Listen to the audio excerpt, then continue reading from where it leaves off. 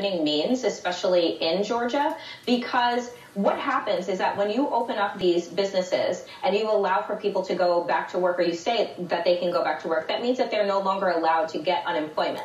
That means that they are forced into a situation where if in fact they feel unsafe, that they no longer have the benefits that are in place for them to go and be able to get unemployment. That's a problem. And that's one of the reasons why I think that many of these Republican governors are looking to push to a reopening, because they don't want to pay unemployment, because the unemployment numbers are incredibly high. But we have to really look at the fact that, economic vulnerability is one of the vulnerabilities that we don't talk about. We talk about the health vulnerabilities, but the health and economic vulnerabilities are really in lockstep with one another. When you're living in impoverished areas, you are less likely to have access to fresh food. You're less likely to have access to doctor, to medical care, to all of these things. And so we don't look at those things. And that is what the coronavirus has exasperated for all of us, are the gaps that we have known have existed for quite some time. And so for John, you said that